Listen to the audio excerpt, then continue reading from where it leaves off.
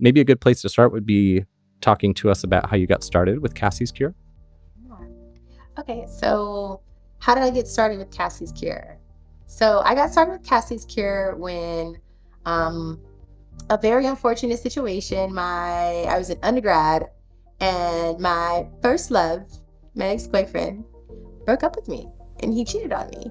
And I was so heartbroken, and all of my friends were like, "Oh, it's first love's curse," and I ended up being like, "No, something's a little, it's a little deeper than this, y'all."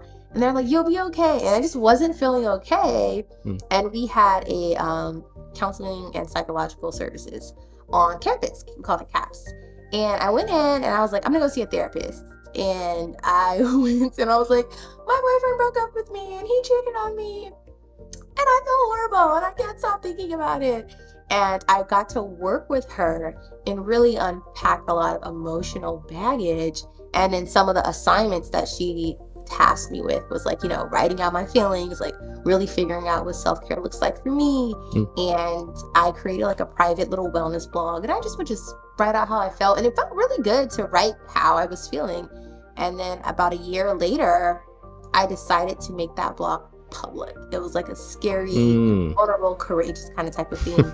And I was like, dang, everyone's gonna know my business, because it was just like, if you knew me, you knew what I was talking about in that blog.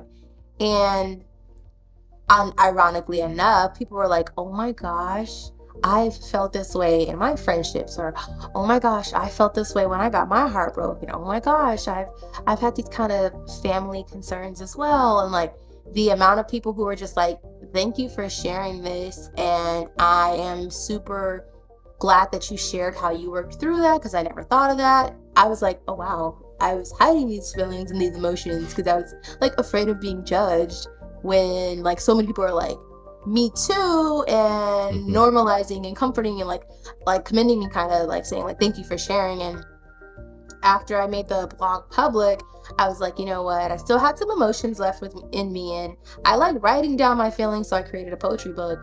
And I got a little bit deeper in my poetry book, and a lot of people are like, "Oh my gosh, this specific poem, this one about like daddy issues, this one about insecurities, I resonate so well."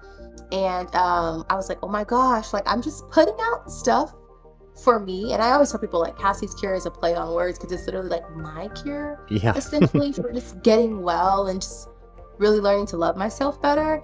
And then obviously it's what I share with other people to how to do it as well. And then obviously the pandemic came, which is so funny because my friends are like, "You should really start a business. Like you should host workshops, you should have retreats. Like you're the one friend who gets everyone together. You're the one friend who knows how to organize it. Like you should do it." And I was like, "All right, I'm gonna do it," at the top of 2020. And then the pandemic came, and I was like, "Oh, how am I gonna what retreats where?" But I was able to still really I hired my first business coach to kind of teach me the ropes of really how I wanted to present my business and everything. And that's when I got into finally being able to host wellness retreats, self-care events. And a lot of people were like, "Do you do one-on-one coaching?" And I was like, "Not yet." Because I was like, "What am I going to tell you? I'm not a therapist." That's the way I was thinking about it. But then I started doing coaching and thinking about the things that I could teach people that didn't require therapy. But shortly after, a lot of my clients were like, "You feel like a therapist." And I was like, "I don't want the government coming after me." So I decided to enroll back in school to become a therapist, and I'll graduate in May 2025. Wow. But so now I'm like, all right, let me go ahead and add that component so I can help in that way. But it was really like a self-love and self-healing process that I feel like my therapist assisted me with, and me just taking gaining the courage to act on my creative ideas and my creative forms of expression. And self-care has always been an interesting topic to me, even since I was little. Like my family will always be like, "You're so empathetic for every single little thing." And so I've always looked at empathy as one of my biggest strengths, and really knowing how to like be there and sit in stuff with people, but not take on their problems at the same time. Like, let me sit in this with you and feel this with you, but also I don't have to take it home as if it's my own baggage. And I think that's allowed me to hold some really good space for people. So just want to continue doing that.